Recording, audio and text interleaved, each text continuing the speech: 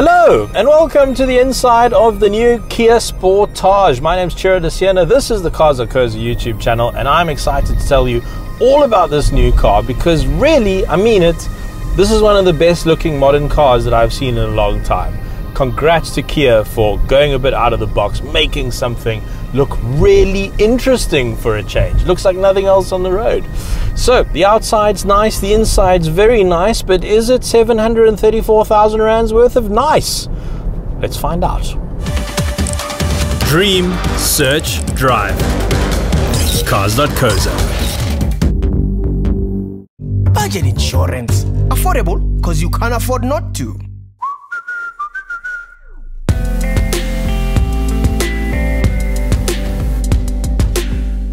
Now, while you can get into a new Sportage for 539,000 Rand, there are 5 variants to choose from, and I am in number 5 of 5, the very top spec GT-Line S, which, as I mentioned, goes for 734,000 Rand. Now, that puts it at the very top end of this very competitive segment, and I think this car actually now has fewer rivals than it did before because of how much spec they've thrown in and where the price point is now. So a couple of technical elements first. This car and the Hyundai Tucson are basically the same car underneath. However, different engine in the Kia range, only one engine to choose from. It's a 1.6 turbo. In this car, it's mated to a 7-speed dual clutch transmission.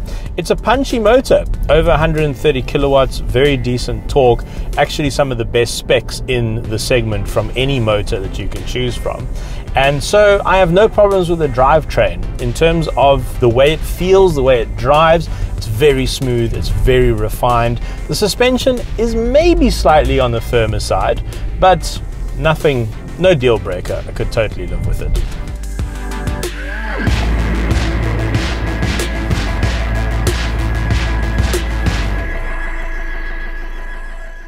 I think for the purposes of this review, I'm going to compare this car to a brand new rival in the form of the Nissan Qashqai, because that is also a fancy new generation compact SUV, and it's also an absolute technological tour de force and full of options, especially at the top spec. But right off the bat though, this car is still about 70,000 Rand more than the top spec Nissan Qashqai. So what are you getting for your money?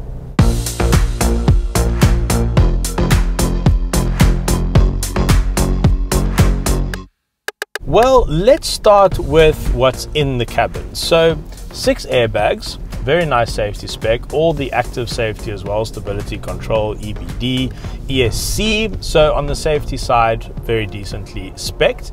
And then on the comfort side, well, yeah, they've pretty much thrown everything at this. And just in terms of the materials used and the quality of everything around me, I mean, I've got this lovely Alcantara on the doors and the seats are leather, and up here it's just this really quality roof lining, and the steering wheel is just really beautiful quality and design as well. I think they've absolutely knocked it out of the park in terms of the interior actually. Probably one of the better designed and better feeling interiors that I've come across in a long time at, well, anything under R1 million. But I would say that this car is now not really what we've come to know Kia to be. For me, Kia's always been a very good value brand. Their cars weren't too premium. They came in, say, just below things like Volkswagen Tiguan's, for instance, in terms of interior spec and design. But now it's competing right at the very top, and it's got the associated price to go with it.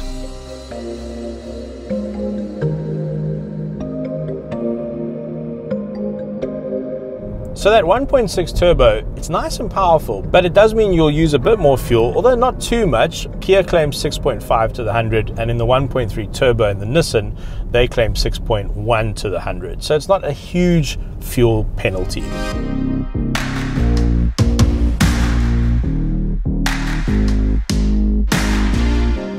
Welcome to the interior of the Kia Sportage. Probably one of the best interiors I've seen in a car in a long time. Just really well put together, really nicely designed, very pretty to look at, very modern. But I recommend keeping one of these because all of these lovely piano black surfaces just get full of fingerprints and dust and all the rest of it. But gosh, it really is pretty. And in this top spec GT-Line S version, you do get all the toys. So you get heated and ventilated seats, as well as a heated steering wheel, which feels a little bit unnecessary in South Africa. You can see they've gone to this sort of dial thing that a few manufacturers have adopted to change from reverse neutral drive and park. But I have to show you this, one of my favorite pieces of design innovation that I've seen in a car in a long time. So you see this panel down here, it's actually dual purpose, and so are these knobs. So right now it's in climate mode, but if I hit that little button, I get the menu mode, and then I can jump between all the different features of the infotainment system. Now you don't get nav, but you do get all the rest of the connectivity that you would be expecting. And then this knob in this mode becomes volume, but when you flick it back to aircon, it becomes temperature. I love that. It's so simple and so brilliant. I haven't seen something so cool like that in a car in a really long time. Now, as I mentioned, I think a great rival for this car is the new Nissan Qashqai. They're both very technologically advanced and at the upper end of the pricing for their segment. So I'm going to compare the top spec GT-Line S that I'm sitting in to the top spec Qashqai Ascenta Plus. Yes, that's what it's called. Right, I've made some notes, quite extensive. So both cars have 6 airbags, including curtain airbags, with stability control and EBD. In the Sportage, you get this really nice panoramic roof with a blind that is in a real hurry. Look at that. That's quite a quick blind. That both cars have automatic lights. Both cars have high beam assist, which is really nice. The Kia has voice control. The Nissan doesn't. The Nissan, however, has surround view cameras, whereas the Kia only has a rear camera. The Nissan has nav. The Kia doesn't. The Sportage has keyless access. In the Nissan, you have to hit the button, but it does have a start button once you're in the car. Both have adaptive cruise control with active cruise control, which steers between the lanes as well. Both have auto wipers. Both have blind spot warnings. The Kia has an electric tailgate, which the Nissan doesn't have. And the Kia has heated and ventilated seats, whereas the Nissan only has heated. Both, however, do have leather. And then when it comes to towing capacity, the Kia is a bit better off. It'll tow 1650 kilograms, whereas the Nissan will tow 1200 kilograms. So that is what you are getting for your money, but I really do want to communicate as strongly as I can how cool and how impressive this interior is, and I hope that it comes across on camera.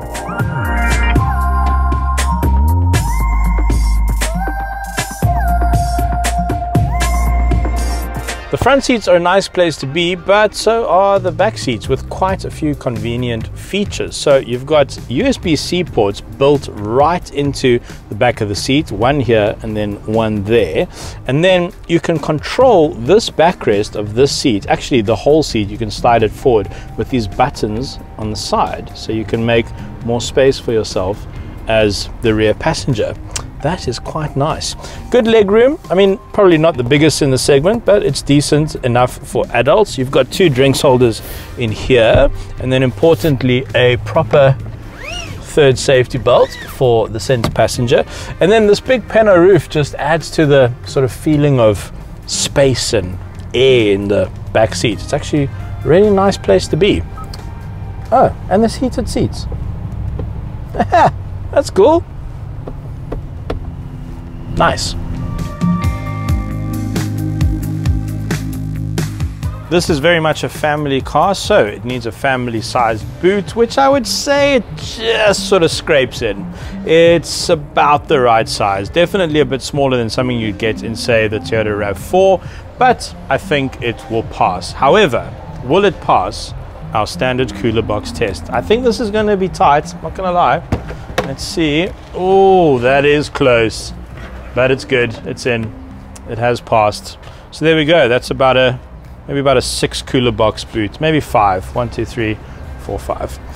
But there are a couple more nice features. Let's get this out of the way.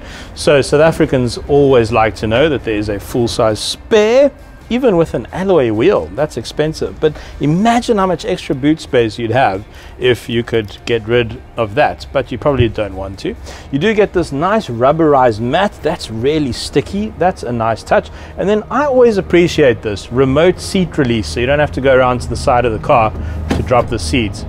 Look at that. Fully flat load area. This obviously comes out, which is cool, and then there's a 12-volt socket over there and a nicely placed light so that you can see what's happening in here at nighttime. Yeah, that's a good boot, I think.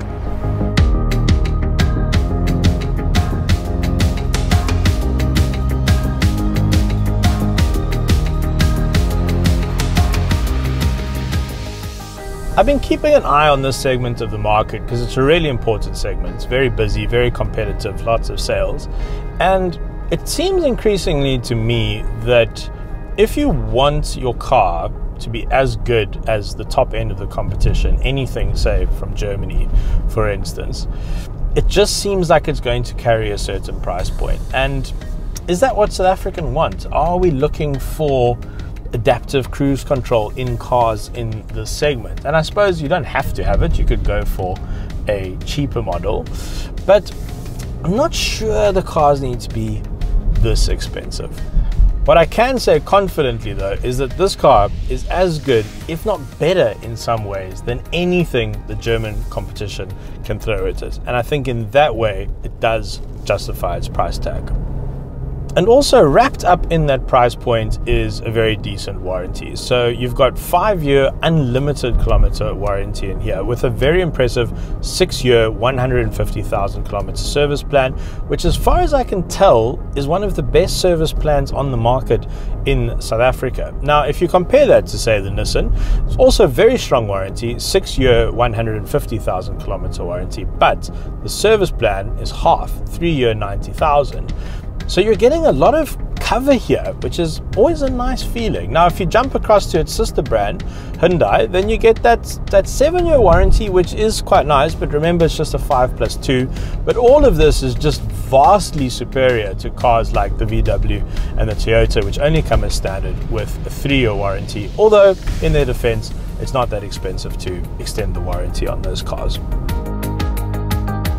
In terms of the driver aids, you've got pretty much everything at your disposal here. So you've got high beam assist, so you don't have to worry about your high beams. You've got auto lights on, auto wipers on. All these little things just make for a much more relaxed driving experience. But the really impressive tech, and you also do find this in the cash guide, but you have to pay a lot more for it in some of its rivals, and some of its rivals not even available, and that is the lane center keeping and the adaptive cruise control. So the radar keeps an eye on the cars in front and will actively brake or accelerate the car to maintain a safe distance. And then the steering system steers between the lines, assuming it can see clear lines, which on the highway is usually not a problem in my experience. And while you can't just, sort of like lay back and pretend like you're on a sun lounger, you do have to keep your hands on the wheel.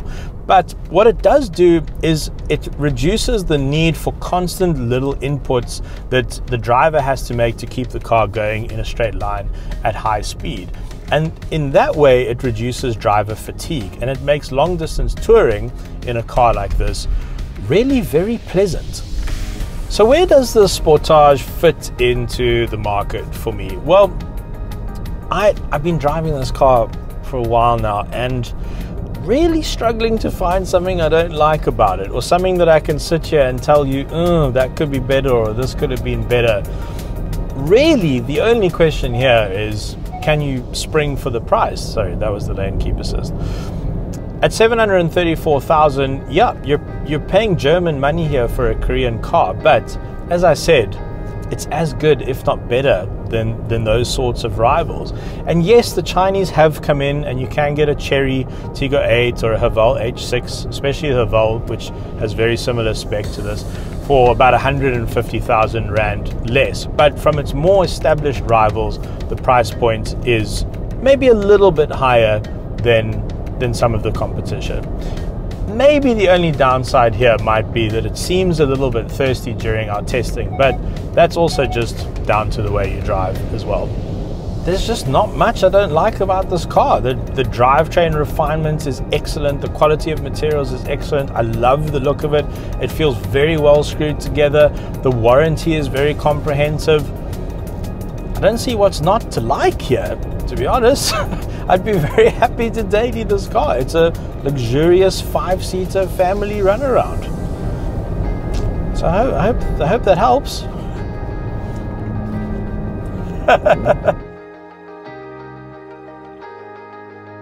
Thanks for watching. Now, did you know that Cars.co.za has a brilliant app? It's actually one of the most popular apps in South Africa, and that's because it's actually really bloody good to use. You can save your favorites. So while you're shopping, you know, if you're taking a couple of weeks to shop, you just save your favorites so you don't lose them. And it's also a brilliant way of finding new car specs and pricing. It's incredibly detailed. I use it all the time.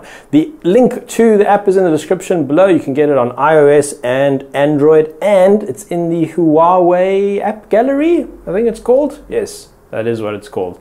Cool, alrighty, and I'm done. Good? Okay. Budget insurance. Affordable because you can't afford not to. Cars.co.za